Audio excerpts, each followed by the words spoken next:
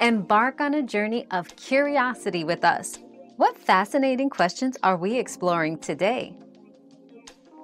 Whether you need a transit visa for Dubai depends on your nationality and the specifics of your travel documents. Generally, passengers who are transiting through Dubai for less than 24 hours do not require a transit visa, provided they stay within the airport's transit area and do not pass through immigration. However, certain nationalities may need a visa even for shorter layovers, so it's crucial to check the latest requirements from the UAE's immigration department or your airline before traveling. We've quenched today's curiosity, but there's always more to learn. Keep the curiosity alive by subscribing and joining us for our next adventure.